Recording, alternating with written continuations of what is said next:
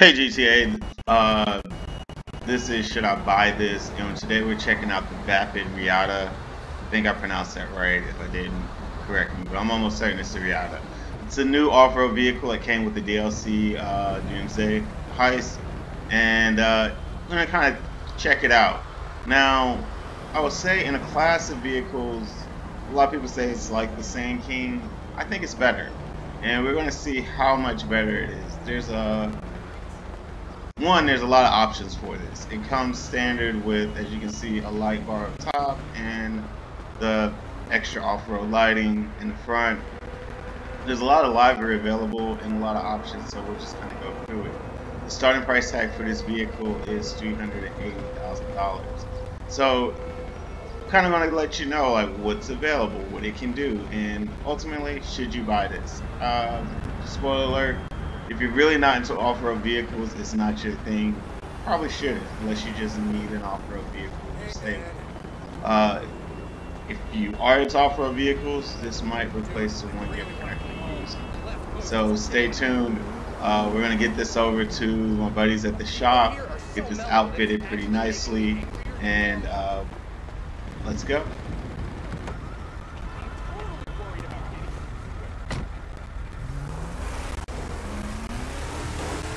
Comes pretty nicely equipped. You can see it has some large tires, pretty good suspension, gives a lot of travel.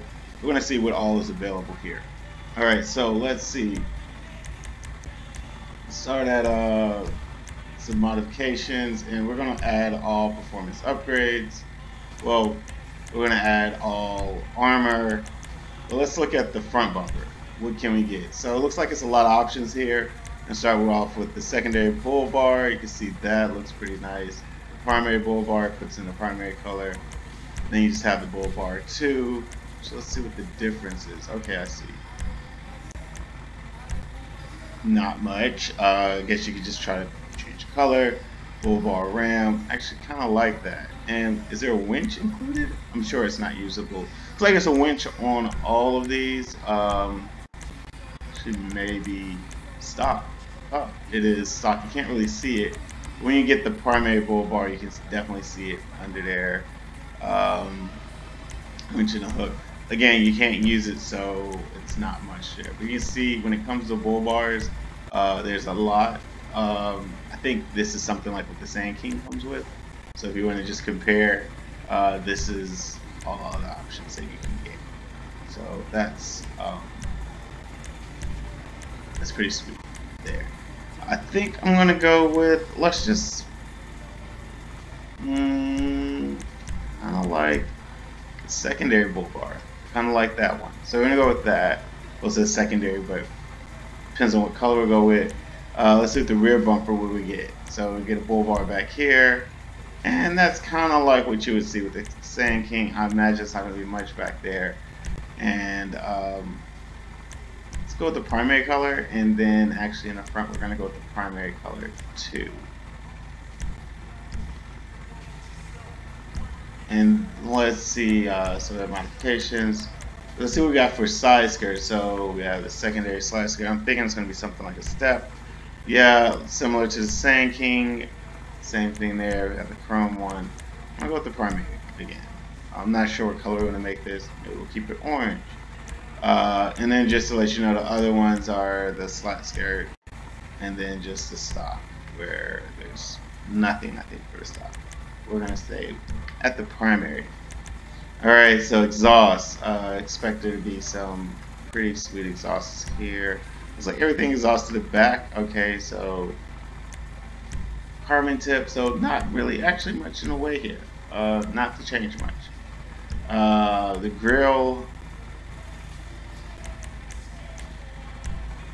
Plastic grill, retro grill. I kind of feel on the retro grill, the stock grill. I hate that we lose the lights here with the grills, but I do like the retro. Alright, the bonnet, or if you're on this side of the ocean where I'm at, we call it the hood. So the vented hood, that looks okay. Alright. And then we have this America USA bug deflector here. It's kind of crazy that you can't get both. Since I'm on retro, I might go with that, may not. Or you can just do secondary, you can do primary. Not really sure. Although I don't like this hood, I'm gonna go with this hood. Don't know why, it just seems to look best with everything. So the roof, looks like we got a lot of options here. So the roof rack, this looks very different. Okay, so I'm feeling this one right here. Let's see what else we got. Kind of like that. As you can see, this just kind of reminds me of one of those retro internationals, almost, not quite.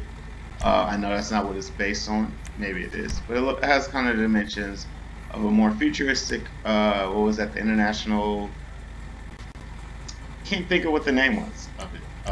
Tell me in the comments right now. But actually looks kind of cool. It's a little like a Bronco. It looks nice also, and it's funny because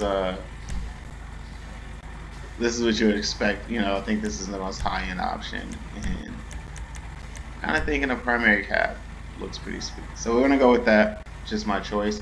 You kind of see what the options are available. You got all the EMS upgrades, all brake upgrades, transmission upgrades already. That does not come with the vehicle, just to let you know. Now suspension. I don't think we should drop this suspension. It just doesn't make sense to me because it's an off-road vehicle. I never understood that. But you have all suspensions, armor. Now this is where you're gonna see some kind of craziness. You have the Space Cadet library, which is quite crazy. You can see there is a spaceship that looks quite like looks pretty phallic. Then there's Patriot Beer. Let's zoom out of here. That's kind of nice, especially if you have the America USA bug reflector. Then there's Redwood. I actually kind of like this one. What we're going for. There's a Woodland Camel. Not too bad. Depending on what you're going for. The Dawn Camel. Again, maybe not the best. There's a Shrewsbury Hunter. This one here definitely says America. If you want your truck to say America. Oh, no. This one says America. There's so many. The Vapid, which I'm not sure who Vapid. I want to say Ford. That Vapid's kind of modeled after. So probably make this more of a Bronco. Even though we've done some where things didn't quantify enough, kind of like the Imponte, which is clearly probably a Pontiac, which isn't made anymore. Here in America, but they put like the Deluxo, which was a DeLorean. So this is double stripe, kind of feeling this back, that the blue double stripe, center stripe, no double, and then stop. Which it doesn't have a bad light, like it has a nice tone, but I don't think I'm gonna go with this double stripe here. If y'all know me, I'm kind of a simpler guy. Or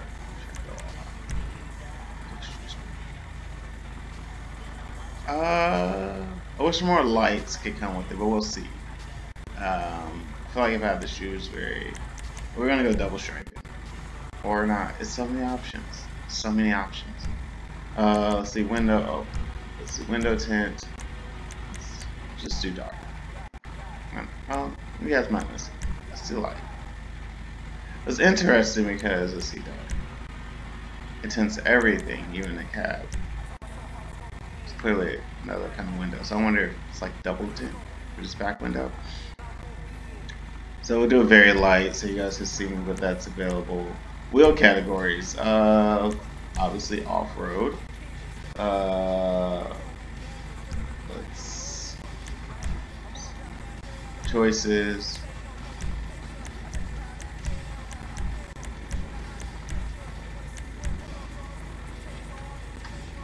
I'm liking this, I'm not sure. I like the Doom Basher. But of course you can go like SUV, whatever your choice is.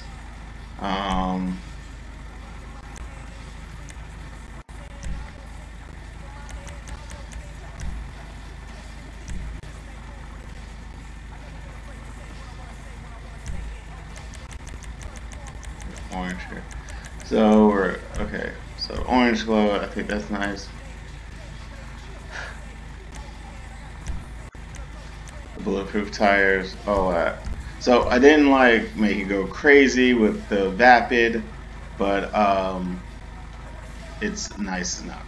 So we're gonna get this thing out of here. Can't take it out the normal way because we're doing things a little differently. And we're gonna take it over to Mount Chiliad.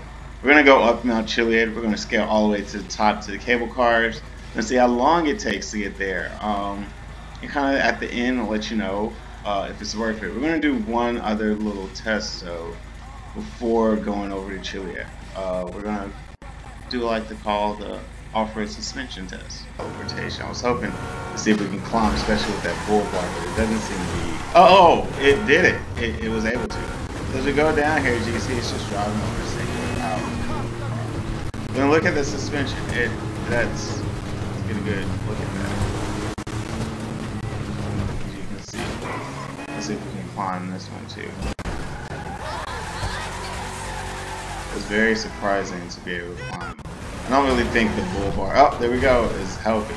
I just magically popped up there. So you can see like it's just going. And we're going about as if we would over land, and it's handling pretty much the same. See how and that's pretty freaking amazing. I just want to say that. Comes to the off-road test there, the Vapid is a plus. Solid. I'm gonna just kind of slam into this. I want to do this. Oh, wow! Just we needed to just get away. Not many vehicles. I'm not sure of another vehicle that can do that. They just gets up there and get on the way and just go. Now you may not have 100% success rate, and people can still sticky you or explode you from up there, but it may not be a good way to get away.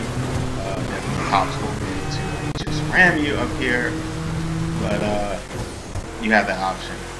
That's pretty awesome. So let's head over to Chiliad, a much different side. Sorry for the lag, I'm not sure what's going on. I got some stuff running in the background on my PC.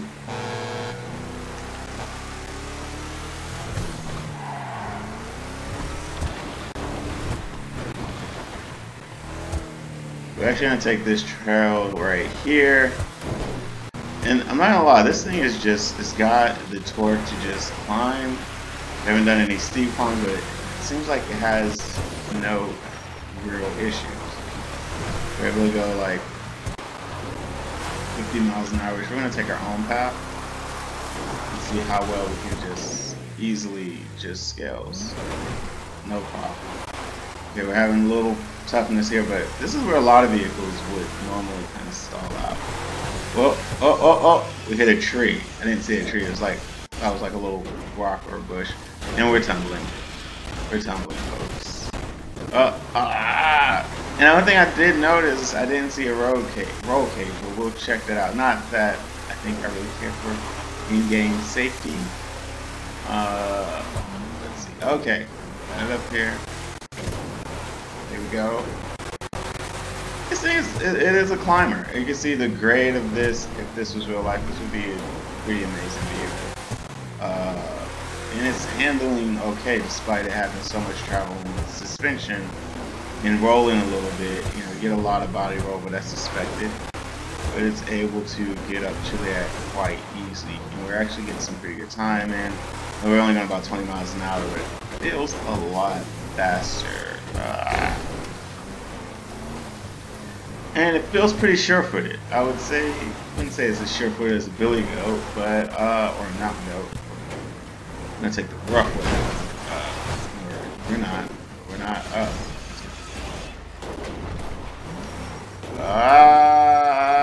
And we're going over. Okay. Let's get those. It's getting a little, let's get all, yeah. They only have that light bar came, but I'm a little disappointed that it didn't have like a lot of other lights. And so we're racing to beat the sun up Chiliad, where the sun goes down. We're trying to go up Chiliad. I'm not sure. It looks like we passed up when we had a problem. We tried to go up the rough.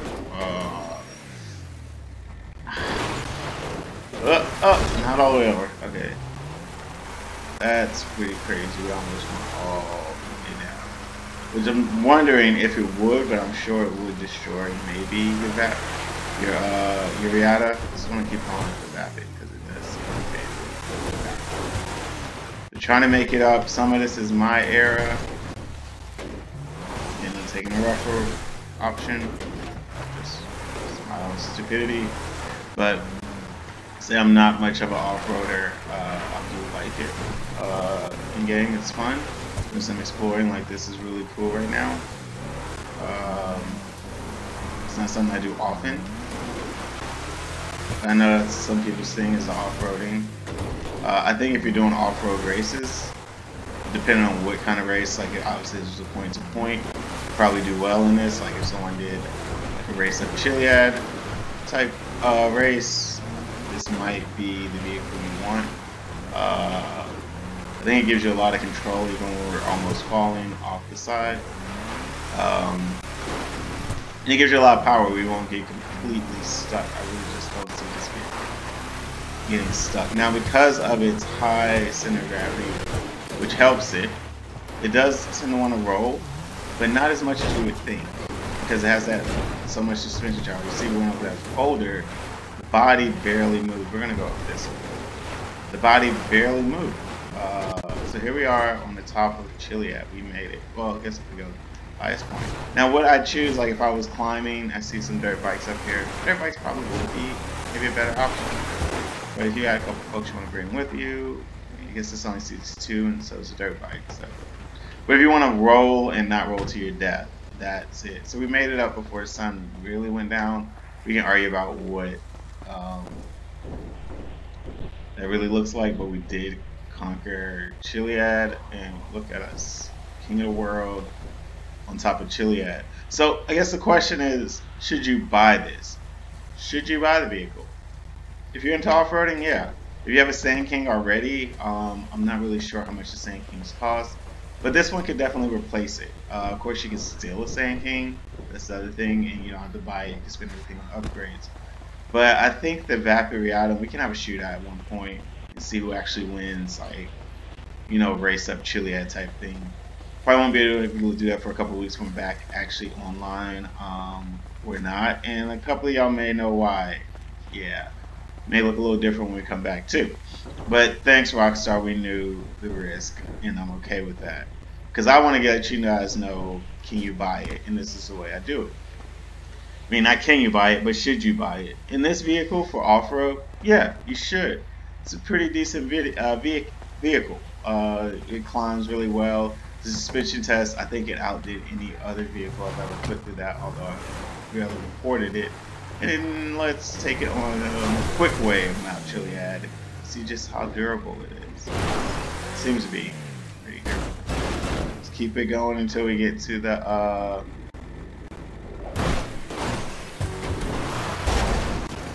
of course, this one has armor on it. I imagine that it didn't.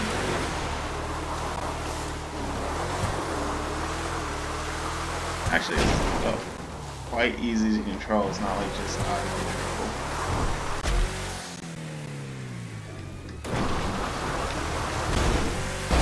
I intentionally hit that rock. It's just keeping all of its doors, which is good, I guess. Yeah, especially if you get shot on the way down. So if you needed to evade someone that was like, say, in a supercar, and you couldn't, like, obviously outdrive them. Well, you could outdrive them, but just you couldn't outspeed them. You definitely could get away while they're still probably bouncing down the side of Chiliad and possibly exploded. We have no problem in here. Oh, look at that! It's a Sand King.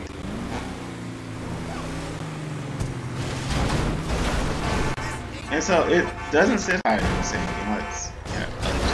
Let's compare here. It doesn't seem to sit higher than the Sand King. But to me, it does travel better. I can't find SUVs that well. But it does seem to do better than the Sand King off-road.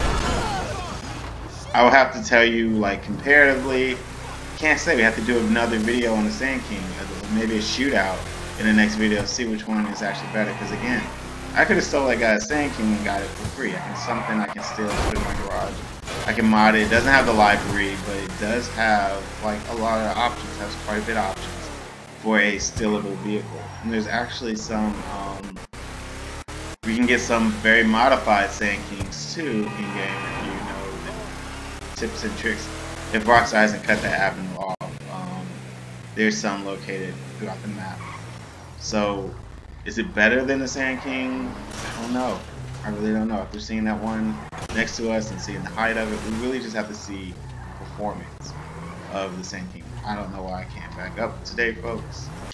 Haven't been drinking yet. It's still early here. Alright. So should you buy it? For the price, I say yeah. I mean, you can definitely steal a Sand King if you need an off-road vehicle and you're maybe trying to do some off-road racing and you're getting into it. I say start with Sand King. But if you already got the Sand King and want something a little bit more, it's definitely something that looks a little better. To me, this looks better, has more options for modding. I say go with this one. We have to do a shootout, which we might do in a couple of episodes later. The Sand King versus the Riata, and we'll see which one is actually better. But until next time, GTA, this is Should I Buy This? And yes, you should.